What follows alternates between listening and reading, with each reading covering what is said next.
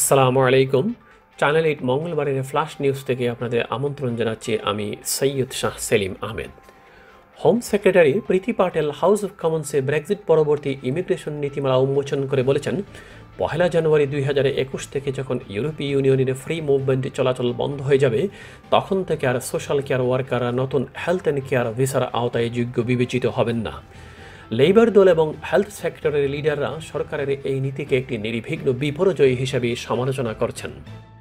ইংল্যান্ডের হাসপাতালগুলোতে করোনা ভাইরাসে মৃত্যুর হার নিয়ে ব্যাপক তারতম্য গার্ডিয়ানের রিপোর্টে প্রকাশিত হয়েছে। সংবাদে বলা হয়েছে, দক্ষিণ পশ্চিমে ইংল্যান্ডের NHS ট্রাস্ট হাসপাতালে যেখানে করোনায় মৃত্যুর হার 80%, সেখানে লন্ডনের একটি ট্রাস্টে করোনায় মৃত্যুর হার 12.5%। প্রধানমন্ত্রী বরিস জনসন জানিয়েছেন, কয়েকদিনের মধ্যে ঘোষণা আসছে ইংল্যান্ডের দোকানগুলোতে ফেস মাস্ক পরিধান করার জন্য নীতিমালা জানিয়ে দেবেন। না ফেরার দেশে চলে গেলেন দেশের অন্যতম বৃহৎ শিল্প গ্রুপ যমুনা গ্রুপের চেয়ারম্যান ও বীর মুক্তিযোদ্ধা নুরুল ইসলাম বুলবুল। ইন্না লিল্লাহি ওয়া ইন্না ইলাইহি রাজিউন। চিকিৎসাধীন অবস্থায় রাজধানীর এভার কেয়ার হাসপাতালে তিনি সোমবার বিকেলে শেষ নিঃশ্বাস ত্যাগ করেন। মৃত্যুকালে তার বয়স হয়েছিল 74 বছর। তিনি স্ত্রী, 1 ছেলে ও 3 মেয়ে সহ অসংখ্য গুণগ্রাহী রেখে গেছেন। করোনা ভাইরাসের নমুনা পরীক্ষা না করে রিপোর্ট ডেলিভারি দেওয়ার অভিযোগে গ্রেপ্তার জেকেজি হেলথ কেয়ারের চেয়ারম্যান ডাক্তার সাবরিনা আরিফকে 3 দিনের রিমান্ডে দিয়েছেন আদালত। সোমবার তাকে আদালতে হাজির করে 4 দিনের রিমান্ড চেয়েছে পুলিশ। শুনানি শেষে ঢাকা মহানগর হাকিম শাহিনুর রহমান তার 3 দিনের রিমান্ড মঞ্জুর করেন।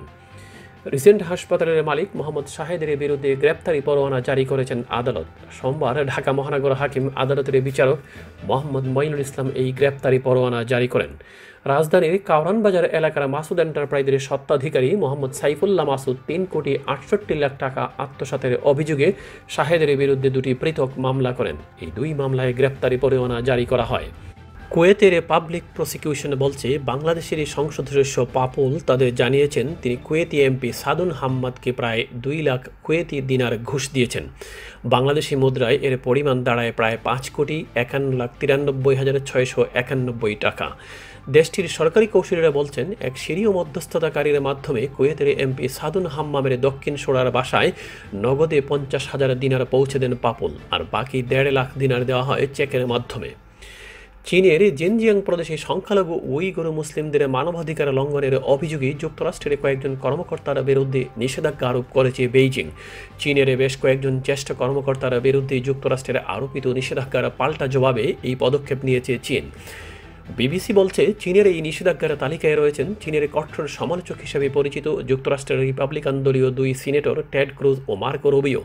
তবে এই নিষেধাজ্ঞা ধরন এখনও জানা যায়নি। রিপাবলিকানদের ওই 2 সিনেটর ছাড়াও অন্যান্যরা হলেন যুক্তরাষ্ট্রের কংগ্রেশনাল এক্সিকিউটিভ কমিশনের ক্রিস স্মিথ ও ইন্টারন্যাশনাল রিলিজিয়াস ফ্রিডমের অ্যাম্বাসেডর সাম ব্রাউনবাক। দক্ষিণ আফ্রিকার প্রয়াত প্রথম কৃষ্ণাঙ্গ প্রেসিডেন্ট ও বর্ণবাদ বিরোধী আন্দোলনের কিংবদন্তি নেতা নেলসন ম্যান্ডেলার মেয়ে মারা গেছেন। তার নাম জিনজি ম্যান্ডেলা। তিনি ম্যান্ডেলার ছোট মেয়ে ছিলেন। SABCর বরাত দিয়ে বিবিসি জানিয়েছে, সোমবার ভোরের দিকে জোহানেসবার্গের একটি হাসপাতালে চিকিৎসাধীন অবস্থায় মারা যান তিনি। প্রিয় দর্শক, এই ছিল চ্যানেল 8 হটলাইন থেকে আজকের ফ্ল্যাশ নিউজ। আপনাদের মঙ্গল কামনায় আল্লাহ হাফেজ।